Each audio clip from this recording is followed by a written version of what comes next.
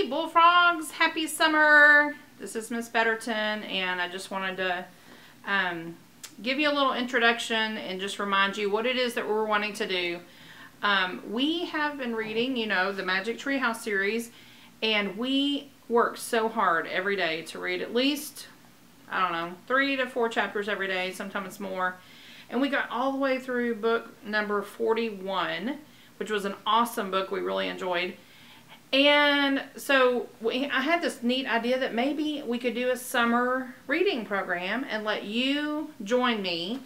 And so we're going to try to get through the rest of the series. I've never done this before with a group of kids. And y'all know that the furthest I had ever gotten was to book 41 with y'all. So I really want to finish the series, and I would love to do that with y'all. So I'm going to be trying to read at least a few chapters every day. Jacob, my son, has helped me set up this video.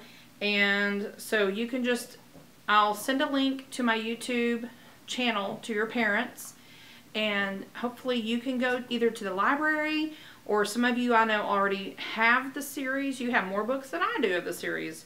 Or you can maybe borrow one from a friend. But I want you to try to read along with me like you do in class.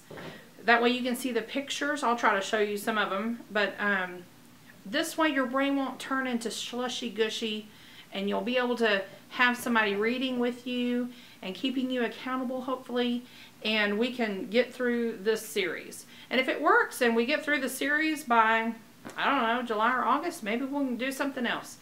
But this way, if your parents are too busy, or if you just need some motivation, I want to encourage you to read, because this is what's going to make you better third graders in just a few short months.